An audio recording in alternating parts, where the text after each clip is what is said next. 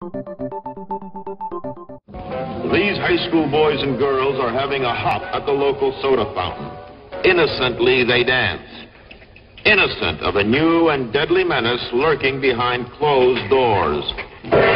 Marijuana, the burning weed with its roots in hell. Oh, how the times have changed. That was considered marijuana education in the 1930s, and it's a far cry from Colorado's latest educational pot campaign launched this month. Called the Good to Know campaign, it uses a combination of rhyming quips and a bright color palette to tell Coloradans the laws regarding marijuana use. The campaign's price tag, $5.7 million.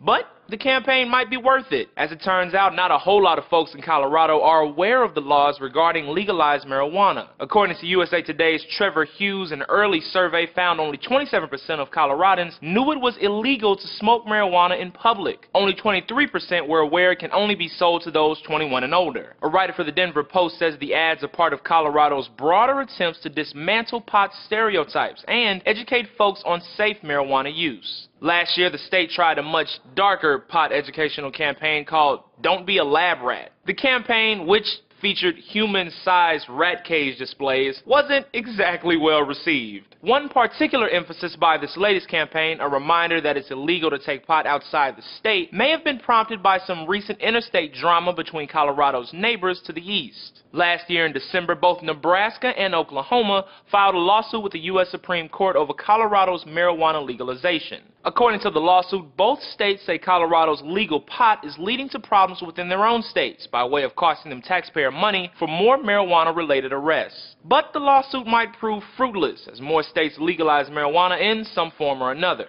23 states have so far, with both Washington State and Alaska voting in favor of legalizing recreational use last year. For Newsy, I'm Jamal Andrus.